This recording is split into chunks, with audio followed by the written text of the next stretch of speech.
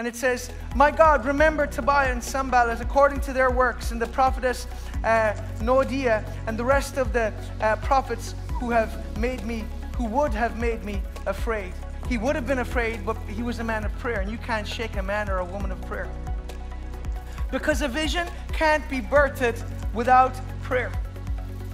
Let me say that again. A vision can't be birthed without prayer. It's only as we pray over the vision that God will breathe life on it. And until God breathes on the dry bones, they will remain dead.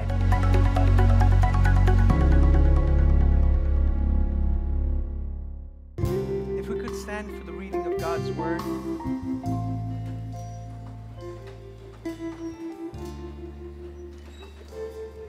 Hallelujah. Habakkuk chapter 2 and verse 1 to 3. And let's read it together. I will stand my watch and set myself on the rampart and watch to see what he will say to me and what I will answer when I am corrected. Then the Lord answered me and said, write the vision and make it plain on tablets, that he may run who reads it. For the vision is yet for an appointed time, but at the end it will speak, and it will not lie. Though it tarries, wait for it, because it will surely come, it will not tarry. Behold the proud, his soul is not upright in him, but the just shall live by his faith. Hallelujah. Amen. You may be seated. The just shall live by faith. And so I just want to take up where I left off the week before last. We were talking about vision.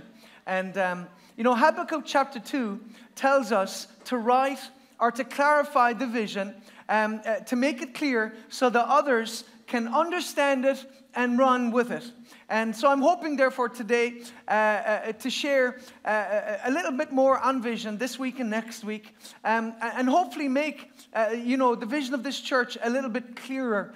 Because the last week I spoke, I shared our story in an effort to help you to understand, what drives us, where we've come from, what we've been through, what we've experienced along the way, and what God has done along the way to bring us to this point. Amen. So in essence, I shared the why of our vision, and hopefully this week and next week I'll share on the how. Because too many times, we deal with the how without ever addressing the why. And or else we deal with the why, but we don't follow on with the how, because the how addresses, I guess, practical steps that we can take to see this vision come to pass. Because while it's one thing to see it, it's another to be it. It's one thing to see a vision, it's another to step into a vision. Amen. And so, certainly to some degree, for me to be standing here today in the National Boxing Stadium, speaking to all of you, we've stepped into our vision to a degree, but I believe there's so much more that God wants to do in this city in Jesus' name. Amen. And so, that's why I'd like you to turn to the book of Nehemiah. Because Nehemiah is such an inspiring book. Nehemiah is a man that God gave a vision, and that's wonderful. But the fact that Nehemiah had a vision wasn't unusual. The fact is, the graveyards are full of people who had a vision that wasn't realized, even partially. But what was, like I said, special about Nehemiah wasn't that he had a vision, but rather that he saw that vision actually come to pass. Psalm 27 and verse 13, I would have lost heart unless I had believed that I would see the goodness of the Lord in the land of the living. Wait on the Lord, be of good courage, and he will strengthen your heart. Wait, I say, on the Lord. I would have lost heart unless I'd believed that I would see the goodness of the Lord in the land of the living. I just read during the offering in Corinthians chapter 9 about, earthly blessings. There's things that God wants to do for you in this life. And it's so important you don't allow, religious people to talk you out of the blessings that God has for you in Jesus' name. Amen. This isn't about greed. This is about faith. and recognizing that faith will impact every aspect of your being, not just eternity, but more, this life, amen? Not just the next, but in this life. And so, anyway, how many of you want to see revival in the land of the living? Amen? Revival, glory to God, revival in your time, in your generation, in your nation. Amen? This is not just somewhere else or in a previous generation, but here and now in Jesus' name. Right here in Dublin, Ireland. Glory to God. And so that's what I'm believing for. So vision is a key part to seeing that fulfilled, to seeing that coming to pass. Nehemiah had a vision for Jerusalem, and in particular for the walls of Jerusalem. And, that's a wonderful thing. He had a vision, but contrary to all odds, he saw that vision come to pass. And that's a very powerful thing, because he is forever immortalized as the man that God used to rebuild the walls of Jerusalem. I mean, multitudes of people saw the problem, but he was the man that God used to do something about it in Jesus' name. And so I believe that Nehemiah discovered some keys that we can apply in our lives and in this church too. And so regarding practical steps that we can take regarding the realization of this vision, the first one is pray. Nehemiah chapter 1 and verse 11. Thank you, Jesus.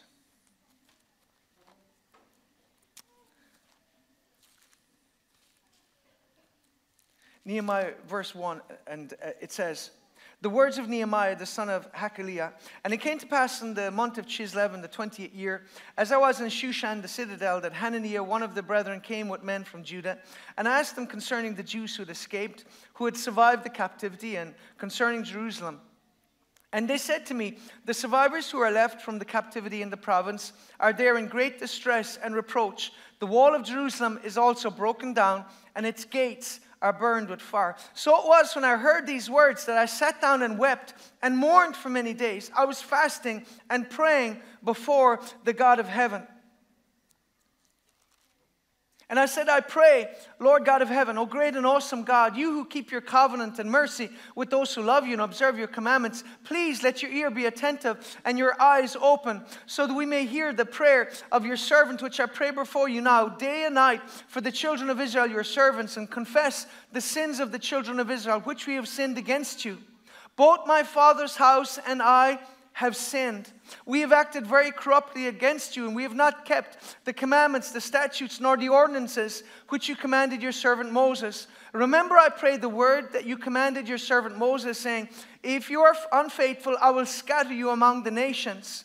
But if you return to me and keep my commandments and do them, though some of you were cast out to the farthest parts of the heavens, yet I will gather them from there and bring them to the place which I have chosen as a dwelling for my name.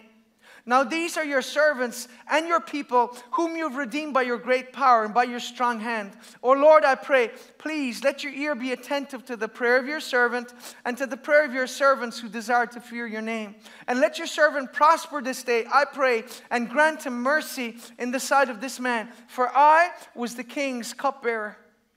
What is the one word that is repeated over and over and over again in chapter 1? Pray, pray, pray. Pray, pray. He heard the testimony of what had gone on in Jerusalem, and God gave him a burden. I believe Nehemiah had a genuine burden for Jerusalem and for his people, and because it was a burden from God, it led him to prayer. Some of you think you have a burden and it leads you to worry, and it leads you to sleeplessness, and it leads you to anxiety. That's not a burden from God.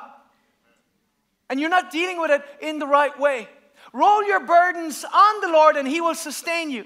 And this is why so many people burn out. This is why so many people end up on all kinds of tablets and all kinds of medication. Because they're not learning to give that burden to the Lord in prayer. What's that old song? Take it to the Lord in prayer. It doesn't say go call a friend. It doesn't say stay up at night wondering and worrying and anxious and all wound up. That's not how God wants us to be. Him will you keep in perfect peace, whose mind is stayed on? Is your mind on Him? Is Is your mind on the Lord, or is it on your problems? And so this is what Nehemiah did. He was burdened, but he brought it to God in prayer. I believe we will see revival in this city, but it's going to start when we step into a deeper realm of prayer than I'm not talking about just praying about, oh God, please bless Jimmy, Michael, and my mom and my dad, and thank you for meeting my needs. Amen. No, we got to move beyond that. Seek first the kingdom of God and His righteousness, and all these things will be added to you. God knows what you need. He knows what your problems are. He knows what your situation is. But too many times, believers never get their eyes off themselves. That's why they never see the breakthrough. I'll share a key to breakthrough. Take your eyes off yourself and put it on the Lord and be about your Father's business. And I assure you, you're going to start seeing breakthroughs coming in your life. Hallelujah. So anyway, Nehemiah had a burden and he prayed, and he didn't set himself up as some kind of self-righteous individual that was looking down on everything. He said, Lord, me and my family and our people, we have sinned. And they saw the fulfillment of God's warning that said, if you fall away, I'll scatter you among the nations. And that's what happened. The Jewish people, they were scattered throughout the nations. But you know what? God is a God of mercy. And He also promised that if you return, then I will gather you again. And this is what we saw 2 times. Miraculously, God gathered a people that were scattered throughout the nations. Never before in history has it ever been seen that a people whose nation was conquered and the peoples were scattered to the nations of the world, never were those people regathered again. And yet God did it twice with the Jewish people. And today the nation of Israel stands as an everlasting testimony to God's miracle-working power can a nation be born in a day, as it says in the book of Isaiah? Yet, amazingly, this is what happened May 14, 1948.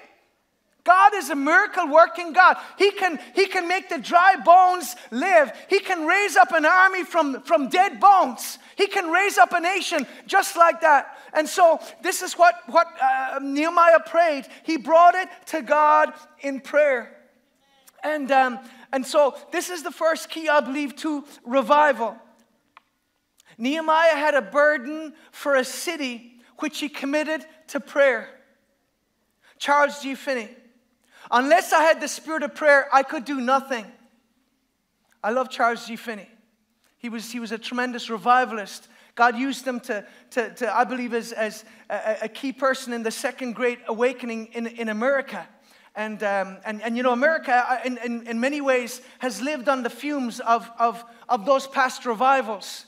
But I really feel it's come to the end of that, and we need to see a new awakening. That's why it's encouraging to see what's happening in Auburn University. But we can't live on yesterday's experience. We have to have fresh bread from heaven. We have to have fresh oil. You've anointed my head with fresh oil, it says in Psalm 92. We need fresh oil. You can't live on yesterday's spiritual experiences. Amen? And so Charles G. Finney said, I can do nothing unless I have the spirit of prayer. And for those of you who are unaware of his ministry, he was a lawyer. He got converted, and God used him tremendously. And incidentally, some of his sermons were, up to 2 hours long. But he saw tremendous conviction. He worked with a brother called Brother Nash, and this man would go into a town, and he would just start interceding and praying, and he would lock himself in the room. There's a story one time where the woman who owned the house was really, really troubled because she said, I went into him, and he was lying prostrate on the floor, and he was just groaning. She didn't understand, the intercession, but this man did. And because he would intercede and pray, suddenly people would just start falling under conviction in the middle of the street. And this tremendous revival would come. And, Charles G. Finney used to preach what he would call searching sermons. And I think that's very much something we need to be mindful of. It's wonderful to see what's happening, in that university. But let me say this. I believe the end times revival is not just going to be an end times revival of singing or worship or even prayer. It's going to be a revival of the proclamation of God's word. You see, there's something about, and I'm not just talking about the reading of God's word. I'm talking about the proclamation of the word of God. There is power when the word of God is proclaimed and when it is applied. You know, Jesus went into the temple and all the religious devils were quite happy when he was reading from the book of Isaiah.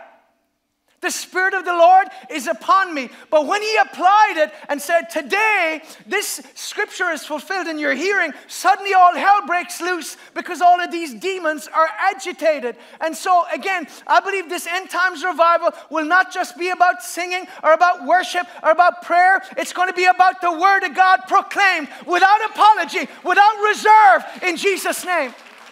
Hallelujah. Praise you, Jesus. I'm probably getting a little bit ahead of myself with the message, but I think this is important. So you have to ask yourself, are you ready for revival? You have to ask yourself, am I ready for revival? Because the Word of God is going to come in a power that's not been seen before. And if you can be triggered, if you can be offended, you will be. But there will be power and there will be demonstration of that word going forth in these days to come, I believe. Because, again, it's clear, you know, the enemy is not playing games, and neither should we be. And so, again, let me read that quote by Charles C. Finney. Unless I had the spirit of prayer, I could do nothing. What might God do among us if only we would humble ourselves and pray and seek the face of God? 2 Chronicles 7:14, if my people who are called by my name will humble themselves and pray and turn from their wicked ways, then I will hear from heaven, I will forgive their sin, and I will heal their land. Prayer is absolutely key to revival. You see, our nation needs healing, there's no doubt. And the secret, well, the Bible here reveals, the answer is simple, prayer. But it's not just prayer. It's prayer with repentance. Turn from their wicked ways. And this is the problem. This is the problem. There's been a preaching over the last number of years where pastors are kind of picking and choosing and stepping over that and avoiding this and don't mention that. That is not preaching. That's a TED Talk. But I believe in Jesus' name, this is the day where God's going to raise up preachers who are full of the Holy Ghost. Glory to God. Men and women who have fire in their bones and can't keep it in. Glory to Jesus. Just like the disciples, you know, judge for yourselves whether it's right for us to obey God, obey man rather than God. As for us, we can't help but speak of the things we have seen and we have heard. And you see, it's in prayer that you will see and hear things. It's in prayer that you will touch things by faith. It's in prayer that we will see things birthed. If my people... It doesn't say about the world. If my people will humble themselves and what? Pray. Just say it. Pray. Thank you, Jesus. It's not prayer if it doesn't include repentance. We need to repent of being too busy to pray, or too distracted to pray, or too arrogant to pray. When we're surprised at failure in our lives, our struggle in our lives, and yet we've been prayerless, that's an indication that we are arrogant, because arrogant people don't pray. Job 42. Then Job answered the Lord and said, I know that you can do everything, and that no purpose of yours can be withheld from you. You asked, who is the one who hides counsel without knowledge? Therefore, I have uttered what I did not understand, things too wonderful for me, which I did not know. Listen, please, and let me speak. You said, I will question you, and you shall answer me. I have heard you by the hearing of the ear, but now my eye sees you. Therefore, I abhor myself and repent in dust and ashes. I've heard you by the hearing of the ear, but now my eyes have seen you. I believe there's a greater realm that God wants us to step into, where it goes beyond being in our head and it goes down into our heart, where it's not just about theory, it's about experience. Because the Bible I read says, taste and see that the Lord is good. Have you tasted of His goodness? Have you tasted of His mercy? Do you walk in His presence, or like so many others, are you just another zombie walking around with your dumb phone? I've decided to rechristen it dumb phones. They don't make you smart, they're dumb. They make you dumb. It might be smart, but you're not, because it'll turn you into a vegetable. How about we do something radical and get back to just using them for calling people? Praise the Lord. Sorry. Some of you sit and say, Pastor John, you really hate phones. The time has come. Our hearts, our homes, and our nations need healing. We can't act like bystanders while a whole generation is deceived by the devil and is swept away by the lies of Satan. You know, by deception, by witchcraft, by immorality and perversion.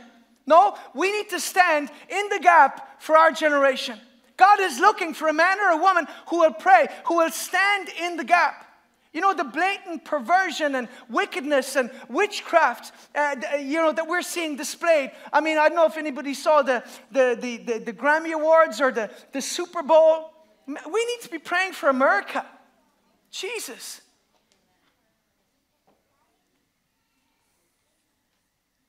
I absolutely believe that current administration is sold out to Satan and is looking to give that nation over to Satan. But they're not going to prevail in Jesus' name. They're not going to prevail in Jesus' name.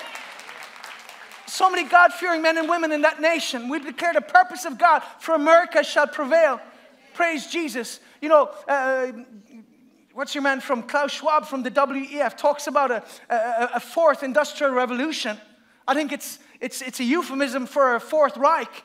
But you know what? There's not going to be a fourth revolution. We believe there's going to be a great awakening in Jesus' name. A great awakening in our nations.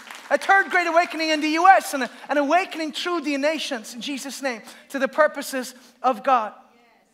But you know what? When we see these things, this open, blatant parading of witchcraft, of just demon worship. I mean, if you saw I think it was the Grammys, they had like a man dressed as a woman inside a cage with people with pitchforks and flames and just all of this demonic imagery. It's an indication of how lost our generation is. We need to pray. We need to pray for them. You know, Romans chapter 1 and verse 18, I believe addresses the spirit of the times. For the wrath of God is revealed from heaven against all ungodliness and unrighteousness of men who suppress the truth in unrighteousness. Absolutely, there's a time to talk about the love of God, the mercy of God, but don't neglect to mention the wrath of God. And the Bible says that in the end days that the wrath of God is going to be revealed against all ungodliness and unrighteousness of men who suppress the truth in unrighteousness. I mean, this is exactly what big tech has been doing for quite a number of years in curating the message that goes out there because they want to brainwash a generation to buy into the narrative that's being pushed, which ultimately I believe is about creating a one-world government and facilitating the furtherance of an antichrist agenda. Men who suppress the truth. We saw it there just in the last week or two where, doctors from Stanford and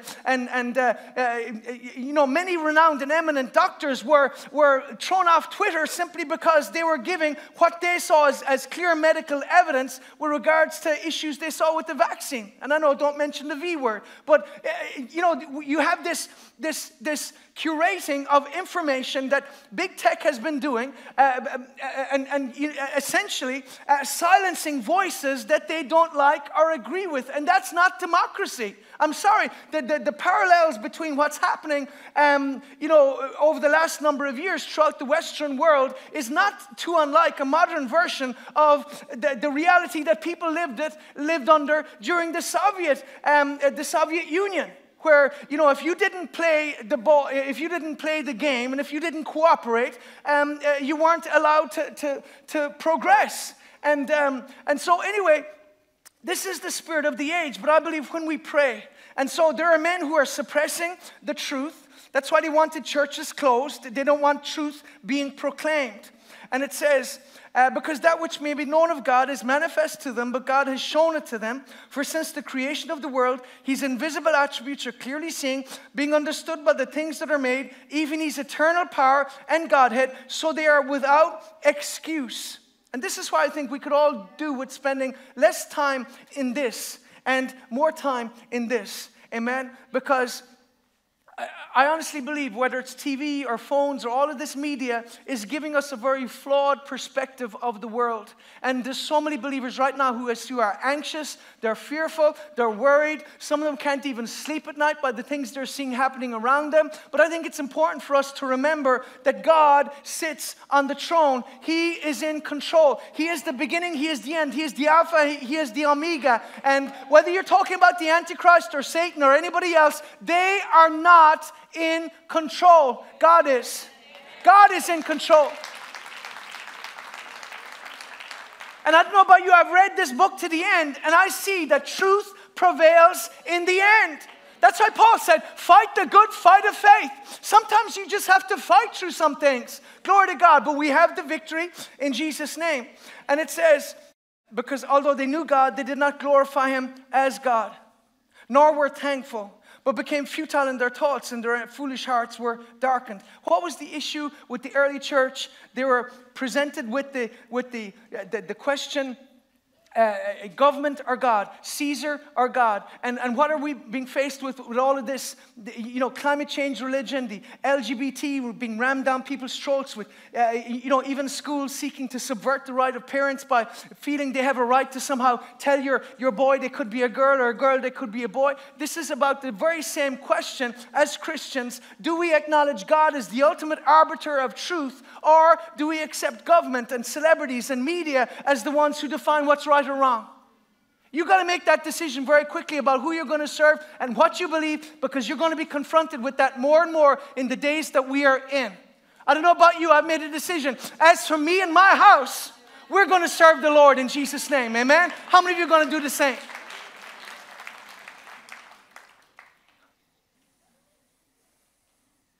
Because although they knew God, they did not glorify Him as God, nor were thankful, but became futile in their thoughts, and their foolish hearts were darkened. Professing to be wise, they became fools, and changed the glory of the incorruptible God into an image made like corruptible man, birds, four-footed animals, and creeping things.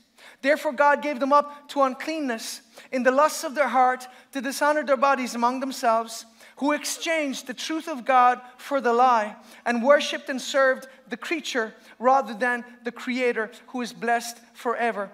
Amen. For this reason God gave them up to vile passions. For even their women exchanged the natural use for that which is against nature. Likewise even the men, leaving the natural use of the woman, burned in their lust for one another. Men with men, committing what is shameful. That's what the Bible says. That this activity is shameful. You can parade it all you want. You can call it pride, but you're taking pride in what is shameful, and receiving in themselves the penalty of their error, which was due. And even as they did not like to retain God in their knowledge, God gave them over to a debased mind to do those things that are not fitting. And that's what we're seeing in this generation. A generation that has a debased mind, who calls good evil and who call evil good. And I made a decision. I'm not going to apologize for what the Word of God says. I'm going to walk in the light. I'm not going to walk in the darkness. And I'm not going to pretend that a lie is the truth. And I'm not going to apologize for what the Word of God says. And so this is why, again, we must understand that the Word of God is very clear about some things. And it is in prayer that we change things. It's in prayer. People are not our enemy. Understand this. I address some things in a frank way, and I think I'm getting more frank the older I'm becoming. I think that's one of the benefits of getting older, is you don't care so much about what people think. But you know what? People are not our enemy. It's the devils that are working through people and through institutions and through governments and through organizations. They are our enemy. Our battle is not against flesh and blood, but we are in a battle nonetheless. Do not be under any illusion about that. You are in a battle. If you choose to try to be neutral, that's your choice. The enemy is still going to walk all over you.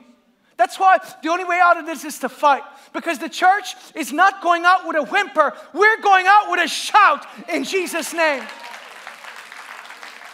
The Bible says there is a shout of a king among them. Come on, give a shout of praise to the Lord right now in Jesus' name.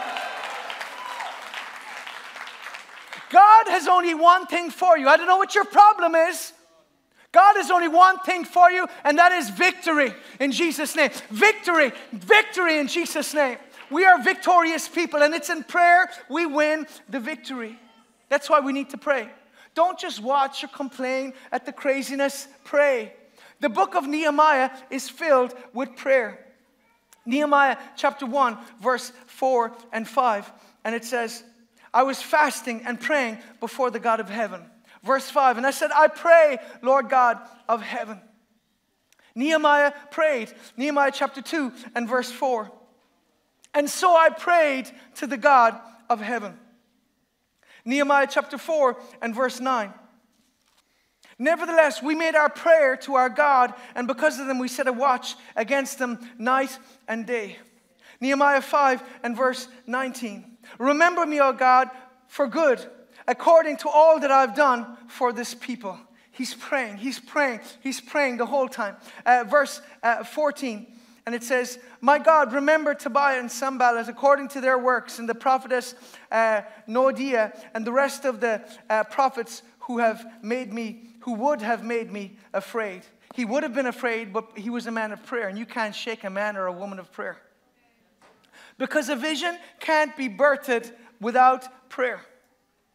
Let me say that again. A vision can't be birthed without prayer. It's only as we pray over the vision that God will breathe life on it. And until God breathes on the dry bones, they will remain dead. John 15 and verse 5. I am the vine, you're the branches. He who abides in me and I in him bears much fruit. For without me you can do. Without me you can do. Remember that. Without Jesus, we can do nothing. And this is why more than anything else, Pastor John and myself, we would ask you to pray for us, because we know that we can do nothing without God. And you see, we recognize this is a spiritual battle, and Satan is not playing games, even if much of the church is. Nehemiah chapter 2 and verse 12. I'm going to read from verse 10. When Sanballat the Horonite and Tobiah the Ammonite official heard of it, they were deeply disturbed that a man had come to seek the well-being of the children of Israel. Satan is deeply disturbed when you begin to get a burden for your generation. When you begin to care about somebody other than just yourself. When you begin to pray and believe for your nation, for your people, for your generation to come to Christ, suddenly all of hell takes notice of that believer. Because suddenly they're a threat. Okay? And so in verse 13, I went out by night through the valley gate to the serpent well and the refuse gate, and viewed the walls of Jerusalem, which are broken down, and its gates were burned with fire. But verse 12 says, I rose in the night, I and a few men with me, and I told no one what my God had put in my heart to do at Jerusalem, nor was there any animal with me except the one in which I rode.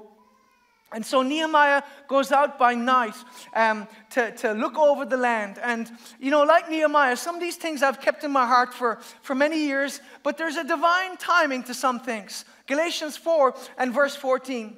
But when the fullness of time had come, God sent forth his son, born of a woman, born under the law, the NIV. But when the set time had fully come, the New Living. But when the right time came, God sent his son. Because when you do the right thing at the right time, you become an unstoppable force. Amen? But Pastor, these are dark times. And you're talking all about vision. Well, you know what? Light shines best in dark times and tough places. Amen? And nothing, I will say this. I acknowledge, I appreciate that many people are hurting right now. People are struggling to put food on the table. You know, heat their homes. People are even losing jobs right now. But let me say this. Hurting people need hope and they need help. And this is why we have to have vision. We can't afford to play it safe. We have to have vision. You know, yesterday I was driving around the city looking at a number of buildings. And I was looking at one building and it was huge. But I could just see so many things that we could do, particularly in regards to, you know, even having a dorm for people you bring from the street, and, you know, having a big area for the children and for the youth and the young adults, and, you know, so many things you can do if you have the space. But it takes vision to believe, and it takes faith to believe for these things. And this is why I think it's important to understand we have to have vision. You know, pick literally any area of this city or any other city around the world, and you will find that the biggest buildings were built by people with vision. People who had vision for shoppers, vision for homeowners, vision for renters, vision for athletes, for car buyers, even people who had vision for prisoners. Think about the people that built these huge prisons in various countries. That was somebody who said they had a vision for prisoners. You know, and this is why, again, you look in the world and you see so much vision. I mean, we're in a stadium that was built by people who had a vision for boxers. Why then is vision so lacking at times in the church? Nothing threatens the devil more than vision that is covered by and coupled with believing prayer. You see, vision on its own is like I said the first week, it's like seeds without soil or water or sunshine. But when you couple vision with believing prayer, that's when you start to see things coming to pass in Jesus' name. Nothing threatens the devil more than vision that is covered by and coupled with believing prayer. That's why he fights both. He will try and distract you when you pray. How many of you know if you sit down in front of the TV, you don't start thinking of all the things you need to do? Or when you're scrolling on your phone, you're distracted. But you know what? Sit down with your Bible. Or get on your knees and start to pray. And suddenly you start thinking, I need to do this, I need to do that, I need to do the other. You know what's it's the devil. He wants to distract you. He doesn't want you to pray. So he fights both. And that's why, let me say this, he wants us to think small, if we even think at all. Too distracted by social media to pray. Too divided by ego to work together. Too proud to get behind a vision. Too offended to stay in the church long enough to make a difference. Too lazy to wait on God and hear from Him. But those who do God's work in God's way for God's glory will see God's power demonstrated. You see, Acts chapter 4 and verse 23. And being let go, they went to their own companions and reported to them all that the chief priests and elders had said to them. So when they heard that, they raised their voice to God with one accord. It doesn't say they went and they demonstrated, or they went and they got people to try and get together and try and build an army or do something crazy. No, it says they lifted their voices to God in one accord. They prayed. They prayed, and because they prayed, they saw the power of God demonstrated.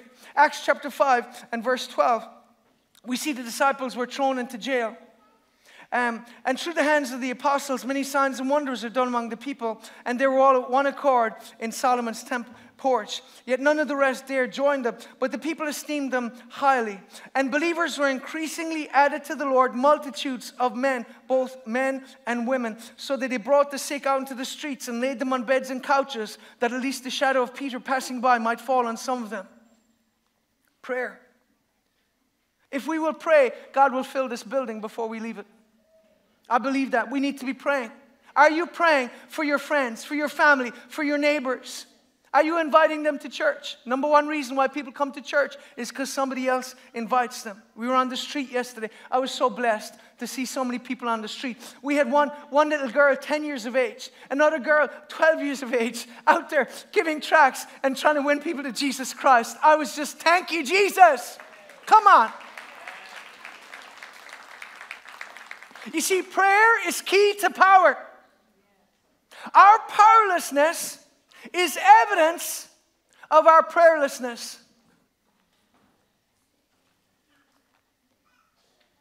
Prayer is key to power.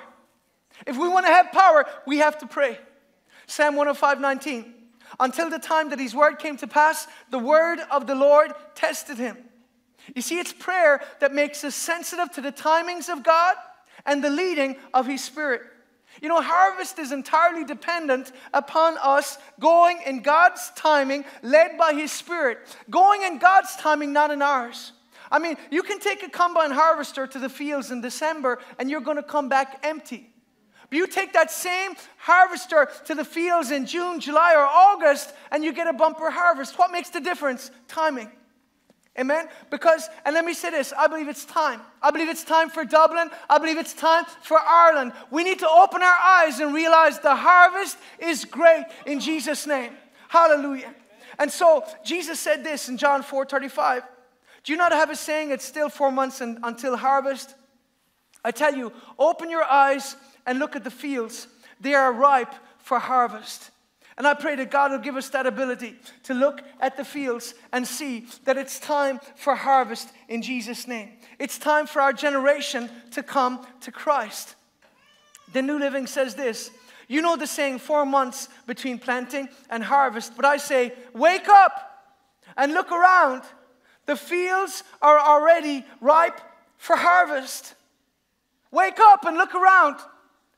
People have tried all sorts of ideologies and philosophies and religions and lifestyles, and invariably it has left them empty and disillusioned. But we have the answer. Jesus is the answer for our generation. So let's rise up and take this message to the world. That's what I love in Acts chapter 5. You know, the disciples were locked up, and the Pharisees had locked them up. God sends an angel. Lord, opened the prison doors and brought them out and said, go, stand in the temple and speak to the people all the words of this life. Acts 5 and verse 19 and 20. There's another verse that says, go stand in the temple courts and tell the people all about this new life. That's the NIV. Go tell the people all about this new life. That's what we're called to do. We're called to tell people about this new life that they can find in Jesus Christ. Daniel 2 and 21. And he changeth the times and the seasons. He removeth kings and setteth up kings. He giveth wisdom unto the wise and knowledge to them that know understanding.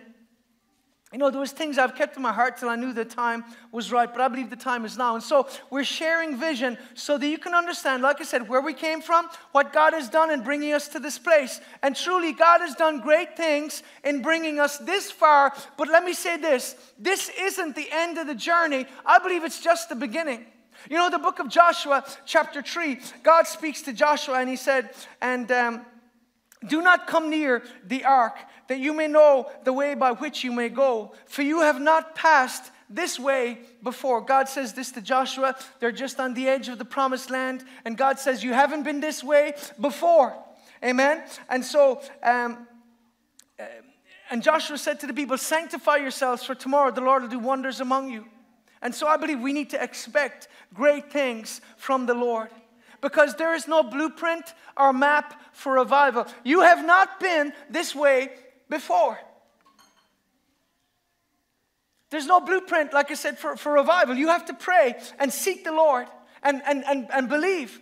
And let me say this is a pioneering work. By faith, we are breaking new ground for the kingdom. And it's only as we pray that God will make a way. Isaiah 43 and 19. See, I'm doing a new thing. Now it springs up. Do you not perceive it? I'm making a way in the wilderness and streams in the wasteland. The New Living. For I'm about to do something new. See, I've already begun. Do you not see it? I'll make a pathway through the wilderness. I'll create rivers in the dry wasteland. Let me read a number of quotes here from Charles G. Finney. A revival may be expected when Christians have a spirit of prayer for a revival. That is, when they pray as if their hearts are set upon it. When Christians have the spirit of prayer for a revival, when they go about groaning in their heart, groaning out their heart's desire. When they have real travail of soul. Prevailing prayer is that which secures an answer. Saying prayers is not offering prevailing prayers. That's the problem. Most of us just say prayers. He said, saying prayers is not prevailing prayer.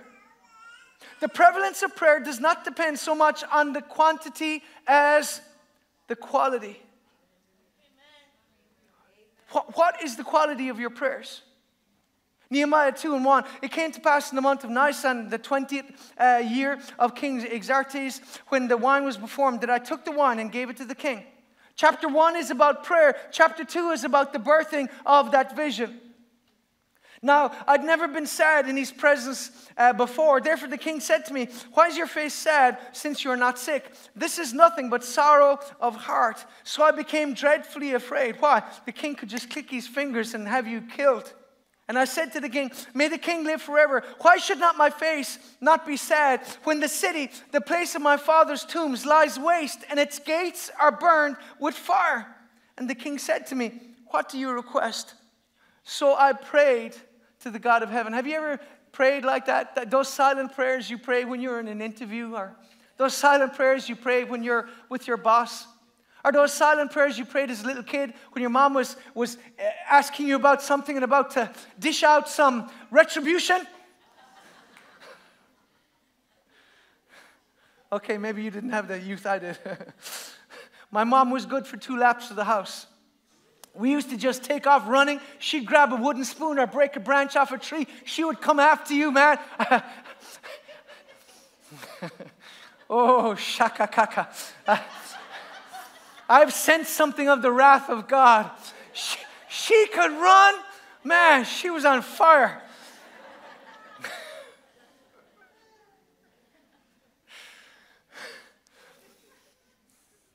But this is the beautiful thing.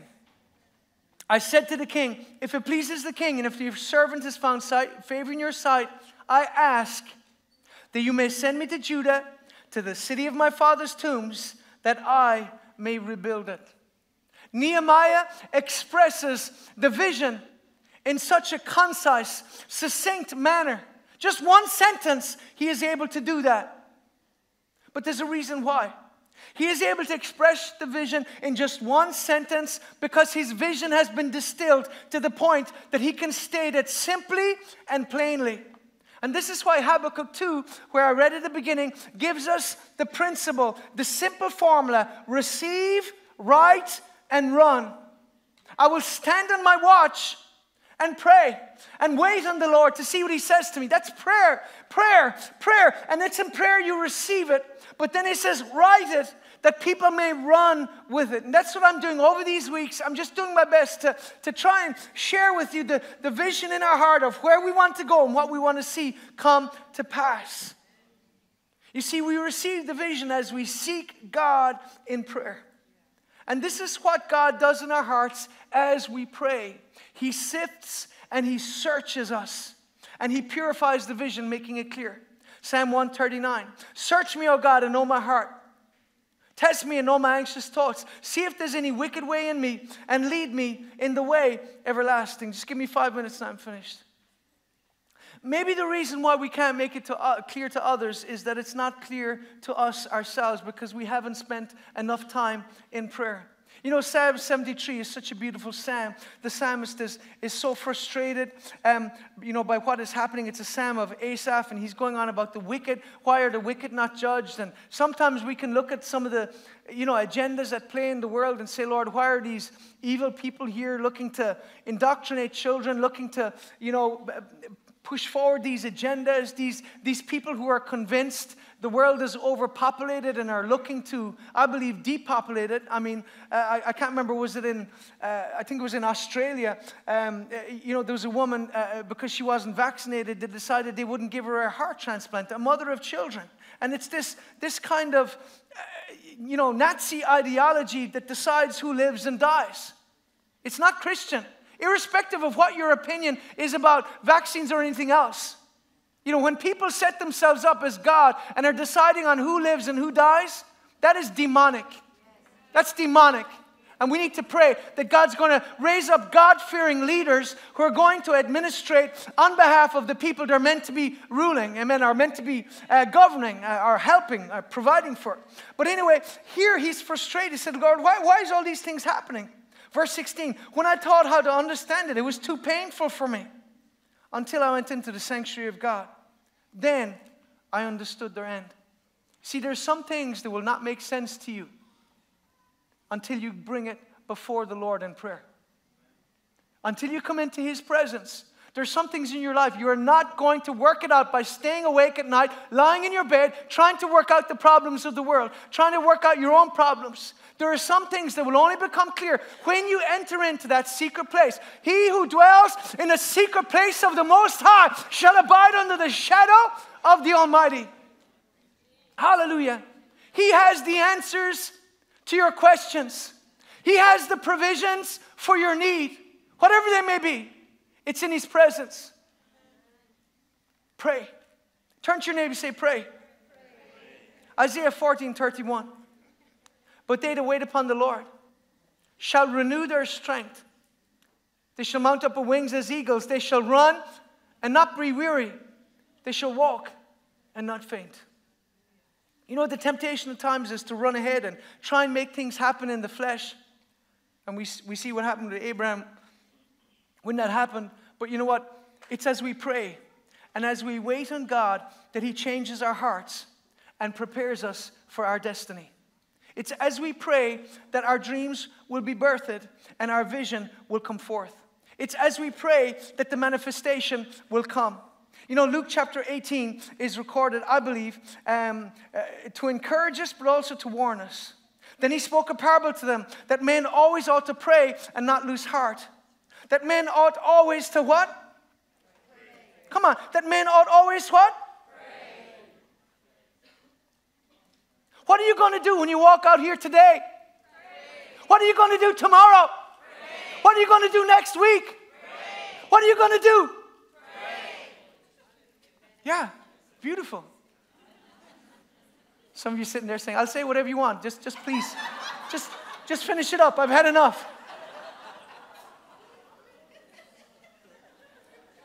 I've had all week to wait to talk to you, so I'm just glad to be back.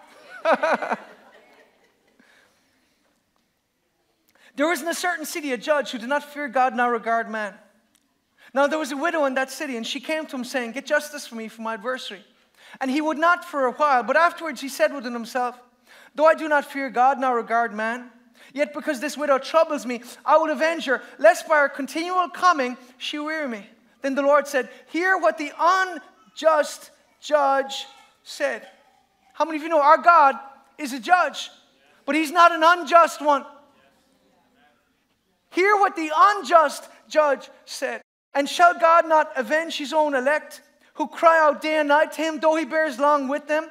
I tell you that He will avenge them speedily. Nevertheless, when the Son of Man comes, will He really find faith on the earth? What God is looking for? Faith. He's looking for you to believe. So it's not just about praying, going through the motions. It's praying in faith. Luke 19:44. You did not know the time of your visitation. When the Son of Man comes, will He really find faith on the earth? You see, Jesus Christ is coming, but He wants us to believe. And this parable is there, I believe, recorded as to encourage us and to warn us that we have a part to play. We must persist and prevail in prayer. We must persist and prevail in prayer. Vision will remain unborn, or at least only partially realized, if we do not cover it and bathe it in believing, fervent prayer. James 5 and verse 16, as the worship group come forward, it says, the effectual, fervent prayer of a righteous man availeth much. What is a fervent prayer? When you're praying spirit, soul, and body. When you're focused on that prayer. When you're focused on what you're saying. When you're actually believing that that prayer will come to pass. Not like the disciples who were praying that Peter would be released. They were having a prayer meeting for Peter to be released. Peter knocks on the door and they don't believe he's there. How many times do we just like that? We're praying for something and then we're talking ourselves out of what we have prayed for. You've prayed for healing. Oh Lord,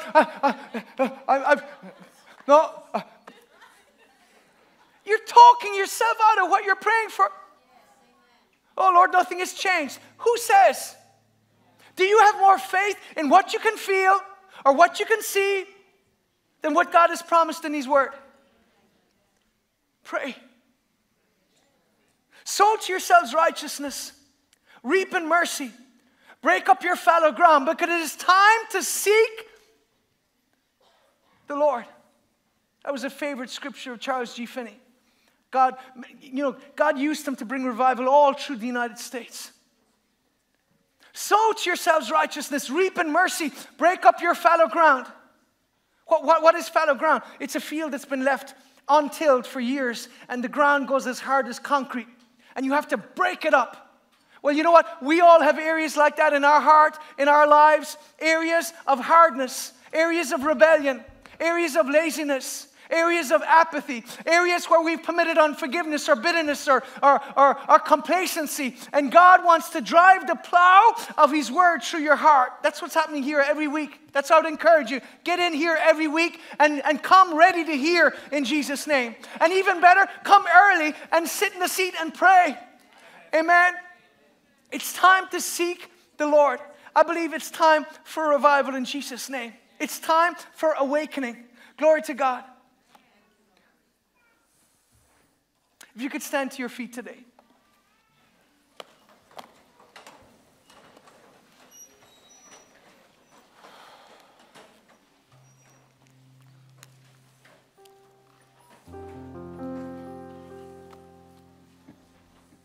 You know the Lord loves you. And I believe He wants to do miracles. And I believe He's going to confirm His word today.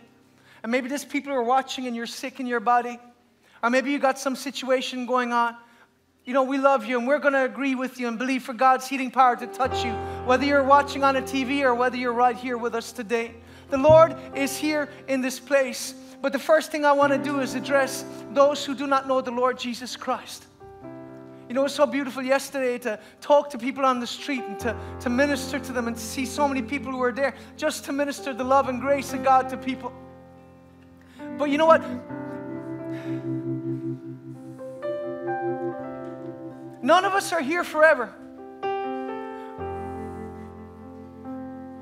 We all have a set number of years and months and days and hours and minutes and seconds before we leave this planet and we step into eternity.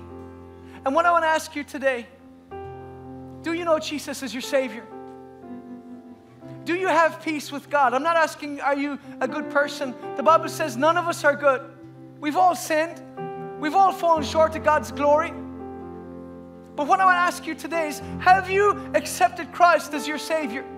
Have you encountered His love, His mercy? Have you been born again? Do you have the assurance that if this was your last day on planet Earth, that you would go to be with God in heaven? Man goes to his eternal home, but the mourners go through the streets. Hopefully everybody here today has a home. When the service is finished and you've gone for a coffee or gone for something to eat or been with your friends, you're going to eventually go home.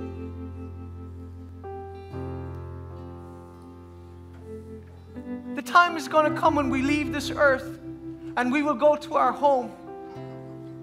And the Bible is very clear that there is only two eternal homes. You will go to your home in heaven, or you will go to your home in hell.